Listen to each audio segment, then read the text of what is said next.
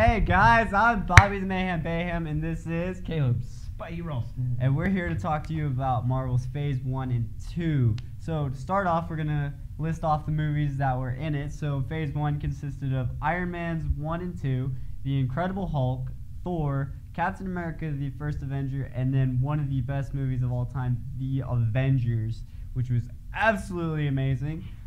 Phase 2 consisted of Thor, The Dark World, Captain America, The Winter Soldier, another great movie. If y'all haven't seen it, you're missing out. Guardians of the Galaxy, yet another great movie. Iron Man 3, and then Ant-Man. And then to finish off Phase 2, we got Avengers Age of Ultron. So, to start things off, Phase 1 has basically just every hero leading up to the first Avengers movie. And, I guess Caleb decided to leave camera for a second.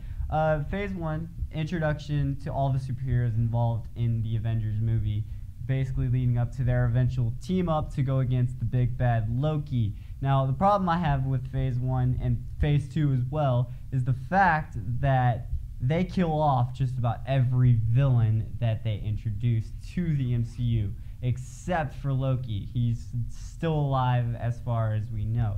And then as we come to Phase 2, we continue after the Avengers movie came out, and you have their after story. So Iron Man 3 is going through the post effects of what he did in the movie. I'm not going to spoil anything like the last episode, which by the way was Deadpool. We'll post a link in our video right below this.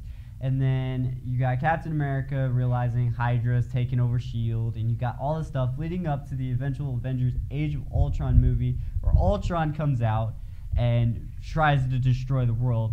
And then ultimately leading up to Phase 3, which, speaking of which, we have a special guest.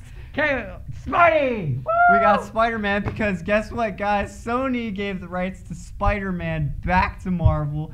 Thank God, I guess. I mean, I'm not a big fan of Spider-Man. No offense, Spidey, but... okay, you're going to wet my face. That's great. So anyways, Spidey's going to get his own movie in Phase 3. As far as we know, he's going to cameo in Captain America Civil War for Phase 3. Look for me and the trailer! Woo! And then, as far as Phase 3 goes, as far as we know, we got Captain America Civil War coming out. Black Panther is going to have a movie. Doctor Strange.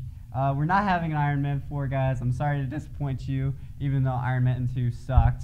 I'm sorry, guys, but it did. You got Thor Ragnarok, and then that's about as far as...